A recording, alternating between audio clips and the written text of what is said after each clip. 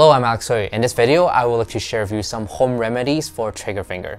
Trigger finger is a condition where when we bend the fingers, it is stuck and we cannot straighten it. And when we move it, there is a popping or clicking sensation.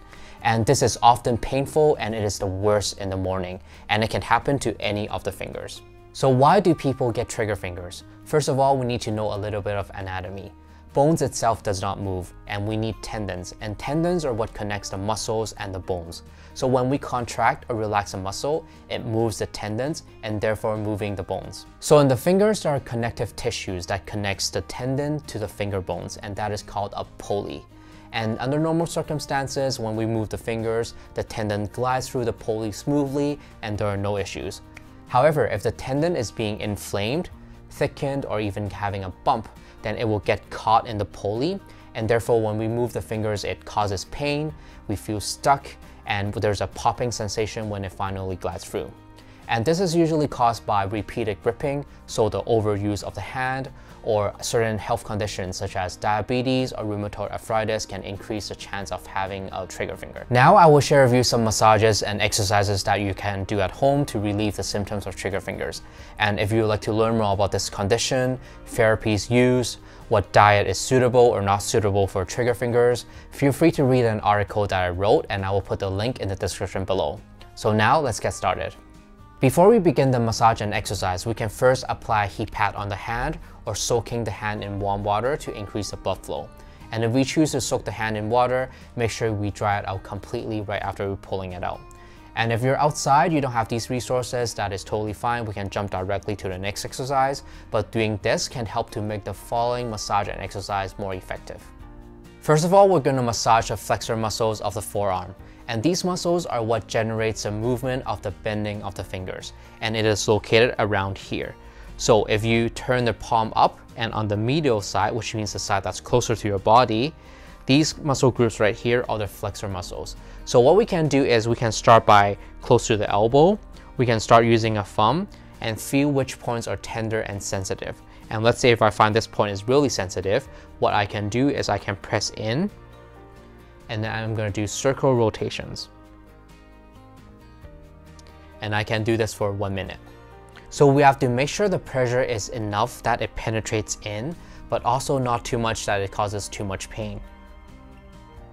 Then afterwards, you can start to work your way up and feel all the sensitive points along these muscles. And whichever muscle that you feel sensitive, you can do the same massage motion, and we can do that for 1 minute for each point. Alternatively, you can also use our other forearm and put it on top and do a rolling motion. This method is more powerful because we can apply all our body weight onto one point.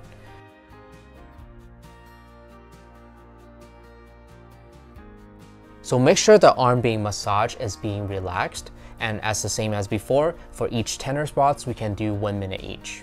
Next, we're going to be massaging the hand, and usually the point that is most sensitive is around right here at the base of the fingers, and that is where the A1 pulleys are.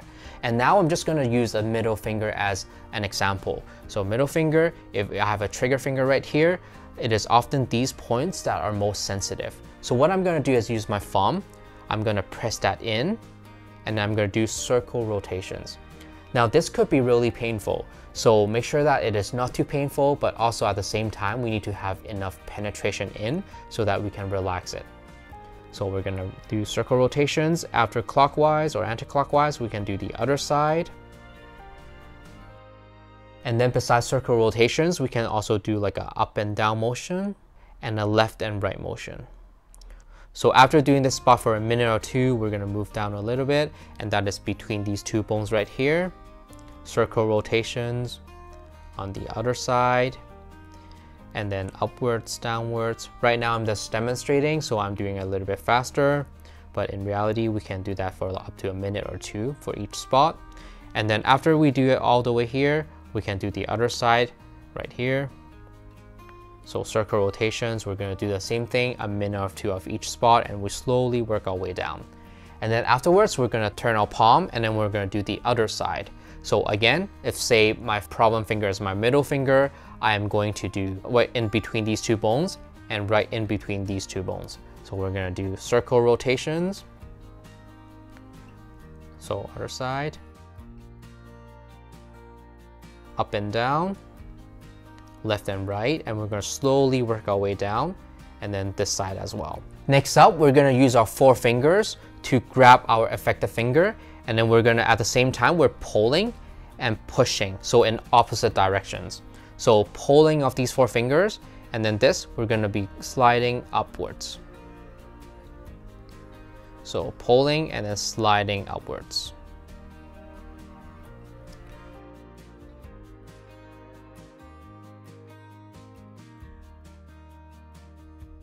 We can do that for about 10 to 20 times, and then we're going to do the other side. So pull with these 4 fingers and then slide it up.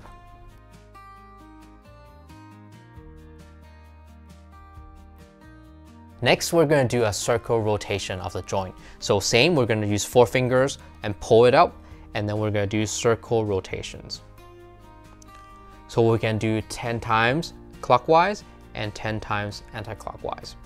So make sure there's enough pressure that you're pulling and turning at the same time. So now we're going to be stretching our fingers, and we can simply straighten our arm while fingers pointing upwards, and the other hand we're going to hold it and then pull back. And now you should be feeling a stretching sensation on this area. So after you pull back to the point that you feel the stretch, not too painful, but you feel the stretch, then we'll hold this for 15 seconds.